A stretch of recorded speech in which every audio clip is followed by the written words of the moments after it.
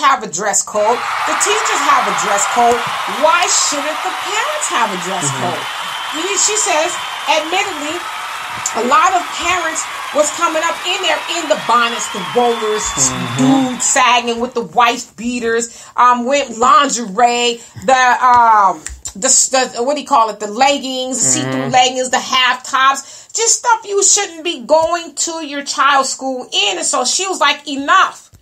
And so a lot of parents got mad and said, well, you know, we can't afford Gucci like she's affording Gucci, and we can't. And then they had this white dude advocating. He's some teacher union rep or something, and he is basically saying shame on the principal because that's classist and elitism, and that those women, the moms, probably don't have the resources she has to get their hair done all the time, but that isn't what she's saying. Clothes, and therefore she shouldn't be imposing these things. And I was like, you know, that's bull caca, because the principal didn't say they need to go to Nordstrom's and find the most expensive sock to put on their feet. She says just come decently. Now you also have other what's people, decent? Right. Well, and that's the other thing. And that's what I'm going to say. So people are like, well, what if I have to run out of the house real quick? Great. Run out of the house, but before you do, put on a t-shirt, a bra, and some panties, and some presentable pants, and take off the bonnet, whatever you got, and go. Right. You know, like, because me and Al are talking about it, and he agrees with the principal, but, you know, I asked him, I said, well, then what would happen if you had an emergency? And he says, well, I'll give you a perfect example. My daughter got sick, and we needed to rush her to the emergency room, whatever. He said, I had on my t-shirt and my shorts. You know, he could have gone up there. He said, but no, I took less than 2 minutes to go put on some jeans, some socks, and a presentable shirt, and we went. Right. So he was agreeing in that it doesn't take long to get decent. So the point that I'm making is, it's just a lot of excuses that people are making not to be decent. Let me ask you a question. Has there ever been a time that your mama rolled up to your school in a negligee or a nightshirt and her bonnet and rollers and house shoes? Well, absolutely not. And why that is because our parents were old school of the, you know, old generation where that was totally unacceptable and you had to present yourself a certain way. And if that did happen, that was an anomaly. Yes. And what happened when you saw such and such mama coming up to the school and you say, hey, that's your mama? And they're like, that ain't my mama. And they run like, that ain't my mama. Yeah, because if your mama coming to the school, she's coming to handle some business. Right. But I'm saying it's not that it never happened, but it was rare that it happened. Women, and this is the problem that I'm having. Like back then, women understood the importance of being decent and in order, because you as a woman are a representation of your children and your household. And if you got a man, you're a representation of him too. And yes, so, thank you. Like, you're going to the school.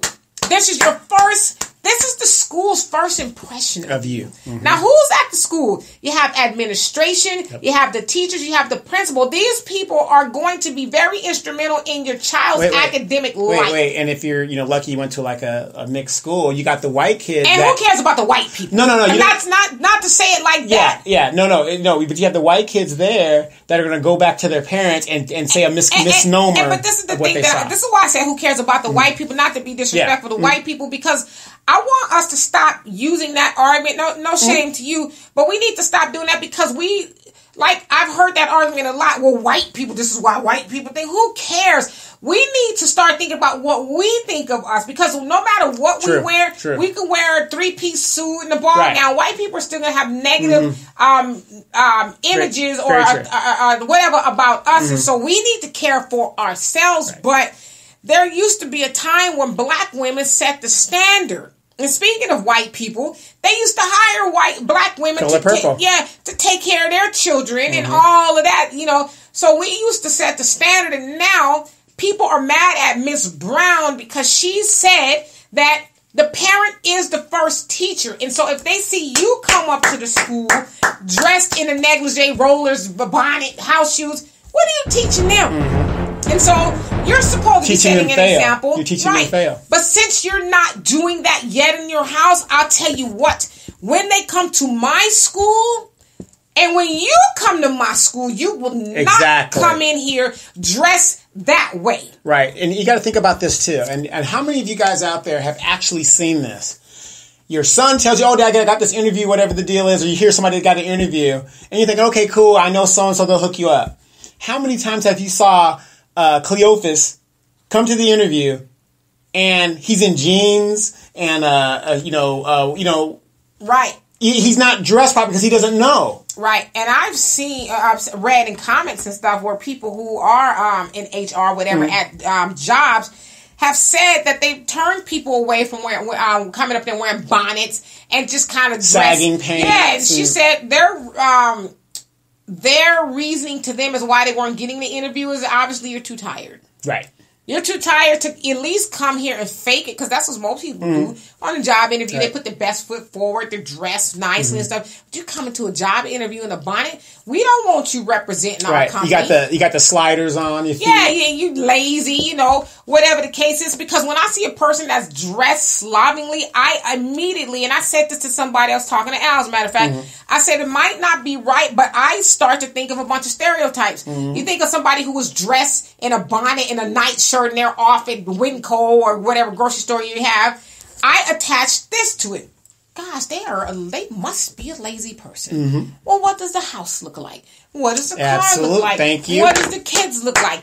Did she wash her ass today? Right. If you guys go back and look at some of our videos, there'll be times where I'm wearing just a sports jacket. And the reason I do that is because the industry standard, they want you to look, that's just the standard look professional. No, I mean, you're dressed accordingly.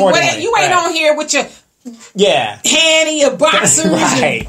I got the wife beater. Yeah, occasionally, you'll see me wearing, some stuff like this. Right, but you're dressed accordingly. And that's, I think, people... And I hate to say this because there might be some people on here see this and disagree with me, but to me, it's ignorance. Right. It's ignorance to argue, she walk around in Gucci, she can afford that. No, there is no cost on being decent. Right. You're a good buddy, Phil, from the Advice Show. He started, he was in the thing. Now you won't see a video with Phil without being suited up. Yeah, unless he's out in the field or something. Yeah, But this is like, we need to stop the bullshit. Excuse my French. We just need to stop it. Like, there's some dude in Houston. I can't think of his name. He calls himself the 5-star general of and the PhD of common sense. Some of you guys, I don't know his name, but he goes to all of these meetings at the school board in Houston, and he's causing a ruckus and all this other stuff. Al follows him. And so after Carlotta came up with this dress code and things like that, you started over, huh? No, go ahead. Oh, she started. Keep going. No, but I was looking at the time. That's why. So he gets on live, and he gets on live with a bonnet on and I saw that video. Nightgown or something. I saw that. But he's poking fun at the dress policy, saying, "Ladies, it's National Wear Your Bonnet Day," and I'm like, Negro, you are counterproductive to black people, because if you have a problem with what this lady has done, and of course you're trying to attach other stuff, whether she, the principal did this or she did, I don't know what this lady has done. I'm speaking about the dress code. So now you're being counterproductive to what she's trying to do. She's trying to uplift and help black people, but yet he's saying, nah, put on your bonnet, ladies. Wear your nightgown. Why are you doing that? Right. A quick question. Would this also go with the standard for prom? Every year, prom time comes up, and there's an incident where a girl has a pasty on her breast, and she's 17 years old. We need more Carlottas at those schools. More. Right. I like the name Carlotta because it stands out. But we need more principals like Carlotta at those schools where they would say, no, ma'am. Yeah, not here. I mean, because to your point... Wait. Your sister does that a lot. What? She just, no, ma'am, you ain't doing that here. No, ma'am. And my sister's an educator. She's a teacher, and she says that she applauds Miss Brown. She says because not only do the parents come in there dressed that way, they smell like weed. She says they reek of weed. And you're bringing your child to school, and you smell like weed. And so the point that I was making about a first impression, you're going to enroll your child in school, And the first impression of that the administration has, because the secretary, somebody's got to do the paperwork. Then eventually, maybe the teachers will see you, the principal will see you. First impression is this child's mama don't give no dams. She came up to the school dressed like that. And so, what if some of these teachers and administration now have a preconceived notion about you and they treat your child less than because they're like, oh, the mama don't give a shit. Right. True story. My son acted up in school. I jumped on the red-eye flight. Went into Virginia. He's in 5th grade. Walked to the classroom. Okay, now I'm dressed now. I'm ready to whip some ass. Because, when me and mom, I don't want, number one, I didn't want the impression that, my son is just, with a single mom. No, that wasn't the case. He has a father that's involved in his life. Right. So, you got to think about those things when you're dealing with your children. And so when I came there and they saw me, I was dressed a certain way. I looked professional or at least, decent enough to where they're like, this guy's a serious person coming in here. You have to. He looks like a parent coming in here. And I was deadly serious in what I was there to do, instructing the teacher. Right. I mean, it's just... It does make a difference. But to me, I don't even see why anybody would have this as an argument. Right. Why would you argue against somebody saying... Because I'm who I am. I'm in the hood. Y'all don't understand. See, because y'all don't live here. But you're sending your kids outside of the hood to a school. I'm going to find this lyric. And keep talking. I'm going to find this lyric. So, we a lot of us don't think about that. But we've got children... having children, raising that don't know any better. And, right. And it's really sad because, like I said, I have a high school right down the street from me, and I see the way some of these kids dress to go to high school. Right. And it's really sad, especially the girls. If you're a 14-year-old freshman going to high school, why are you got this helmet head on your head and you got the nail? You're going to school to learn. This ain't no fashion show. Can I read y'all something? Yes, you may. From the ever so wonderful Mr. Stevie Wonder. Stevie Wonder. Remember the lyrics in Living for the City? Just go ahead. Go ahead. Listen to these lyrics, okay? His sister's black, so she is black, but she is sure. He said she is sure not pretty. I thought he said she sure enough is pretty, but it says sure not pretty. Her skirt is short. Lord, her legs are sturdy. To walk to school, she's got to get up early. Her clothes are old, but never are they dirty. Living just enough for the city. And so when I think of that, I'm thinking, okay, she doesn't have a lot of clothes. Maybe she just has the 1 or 2 dresses, but she does what she needs to do to be presentable. Now, I remember, because I watch, as you do, watch a lot of black and white movies and stuff like that. And they had, if you watch them enough, a lot of times the women wore the same dress. Like if you watch I Love Lucy, she had, you see outfit. Episodes with her wearing the same clothes and stuff.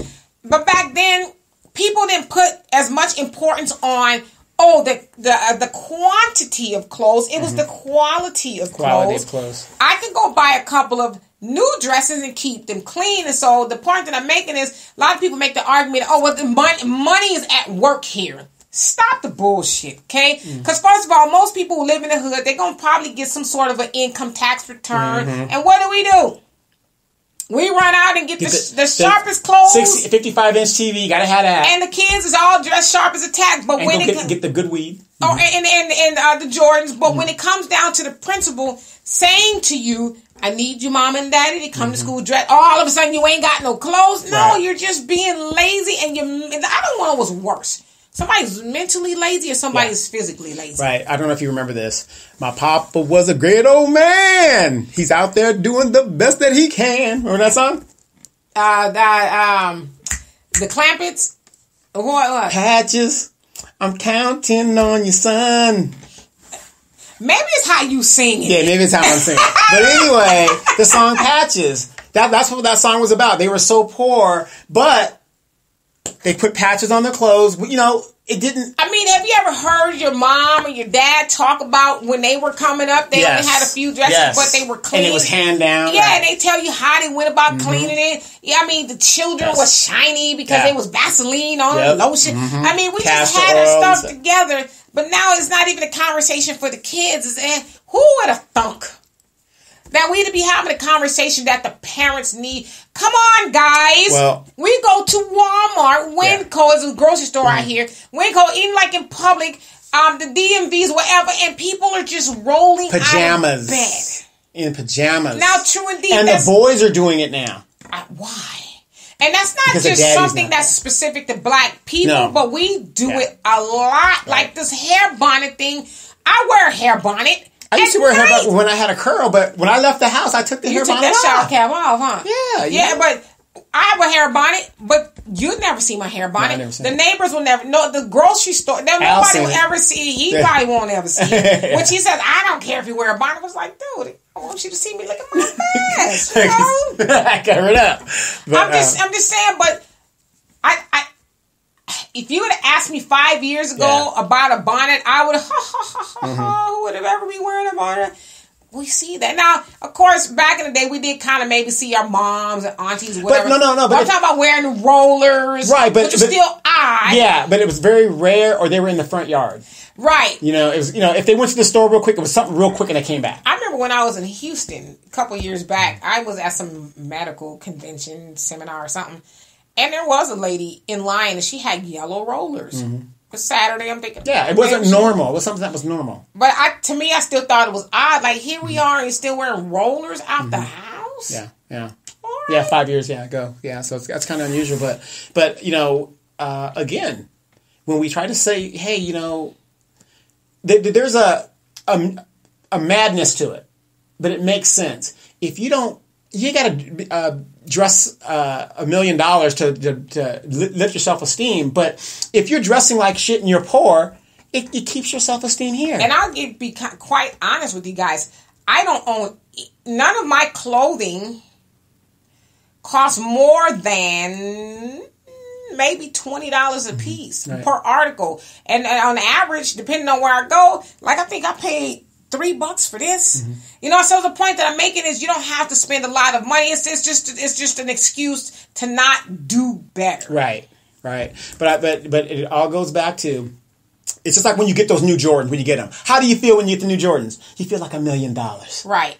Right. So if you dress up a certain way or you go to that job interview, you might not get the job this time, but listen, in life is a giant interview. It is. Whether you know it or not. How many times, because I can think of times where I haven't looked my best, even though I wasn't out in pajamas, and I've run into somebody and I'm like, oh, shit.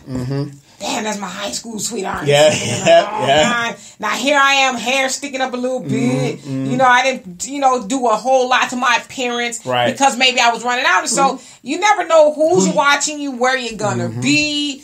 You just never know, because I have people come up to me all the time who recognize me from the show and say, hey, and I'll be thinking, thank God I look okay today. But I think it really does have a lot to do with self-esteem, because when we were growing up and you didn't if you knew the guy was patches, you kind of made fun of the guy that had patches. Right. But notice that guy that had patches. I never did. But you know what I mean? The guy that had patches, he went on to become a lawyer. Because that's not where his focus was. Exactly. His focus wasn't on being the sharpest dude in school. I got the new Fendi bag. Or trying to get best dressed for senior, all that kind of stuff. So, I'm just saying... applaud Miss Carlotta. Yeah, absolutely. Get big ups. And I think people should get some behind her. In fact, she was going to have a meeting today, I think it was. And then she said at the request of her sister... and the counsel of her sister says, I don't think you should have a meeting with these parents. You don't have to explain yourself. I said what I said. Because, she has a meeting, of course, homeboy, the 5-star general, and in his, I'm sure he and his antics, they were going to all show up in shower caps and try to hijack the meeting. Well, you tripping and you that, even wow. We got to be who we are. All that. What? So I'm glad she canceled the meeting, because one thing, I'm not going to entertain that. I said what I said. Then you got parents talking about, well, I'm going to take my kid to a different school. Take them. I hope you go to another school where they have some more Carlottas. Be like, no, ma'am. Yeah, because you're definitely not going into the white school. Yeah, I mean, if you're not going to adhere to their rules. Right. And, I hear people say that argument too. Well,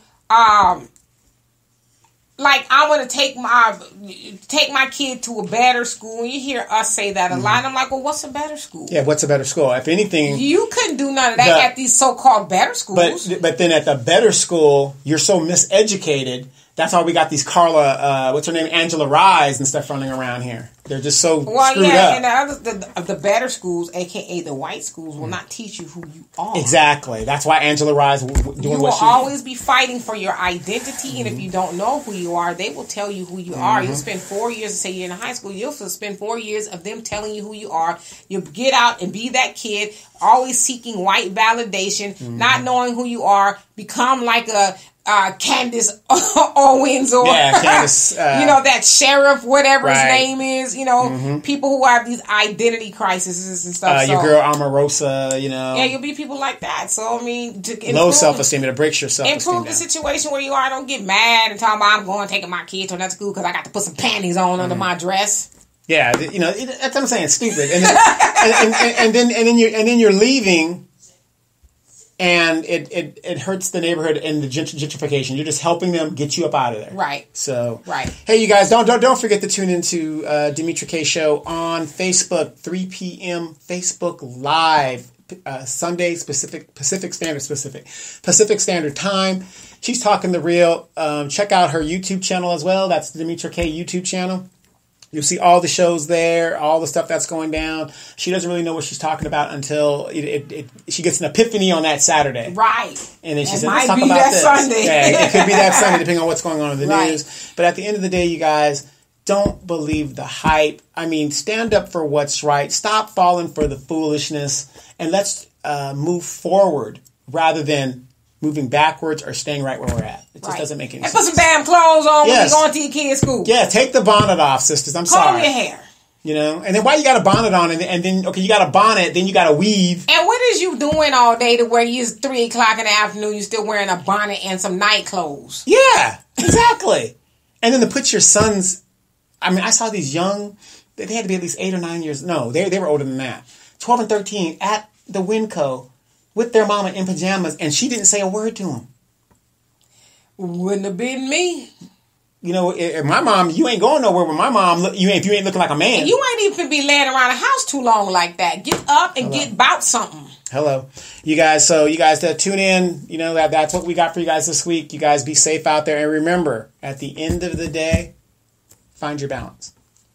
Deuces.